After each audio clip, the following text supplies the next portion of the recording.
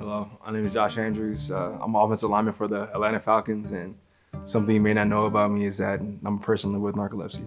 That started like at the age 12, and I feel like as I gotten older, I've realized it more and more myself, and my friends would realize it, and they were like, dude, you're a really sleepy dude. It's really no matter what time of the day, if I got in the car as a passenger, I would just be knocked out in the car. I just write it off as me playing sports, and exerting all my energy in sports, and that would be my time to rest, and that's just how I took it as I got older. My mom's a respiratory therapist, so she always thought that I had sleep apnea. That's what she did for a living, is diagnose people with sleep apnea.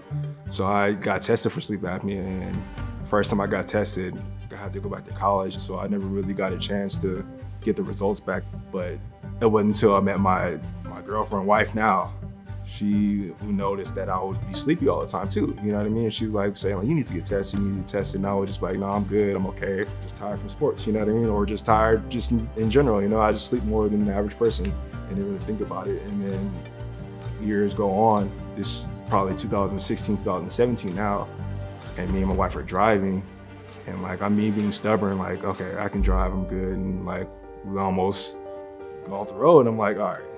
My wife's like, you can't keep doing this to yourself. You're gonna like kill yourself at this point, you know what I mean? So you need to get tested or figure out what's going on with you. And at that point, I was like, okay, maybe I should get another test and see what's going on. So I did another sleep test, and then I did a multiple latency test where you take 5 naps and see what happens with those 5 naps. I went to REM all 5 times. So like, right off the back, they're like, yeah, you have narcolepsy. And I was like, oh, I feel like it was still surreal to me. I'm like, man, what is narcolepsy?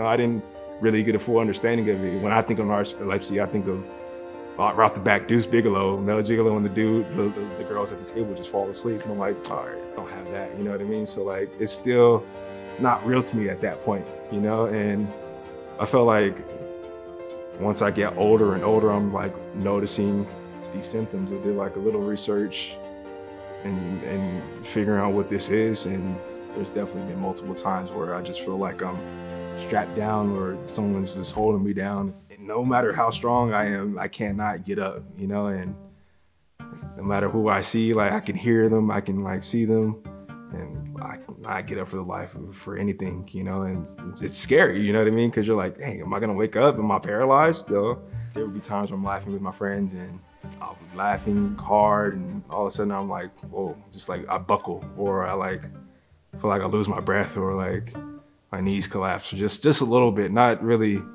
anything significant. But now knowing what cataplexy is, I know there's like some sort of cataplexy going on. It'll happen every once in a while, but the doctors explain to me what this is, and I'm like, dang, like thinking back now, this has been experiencing this since I was 12. Those were like really the steps that took me to take action.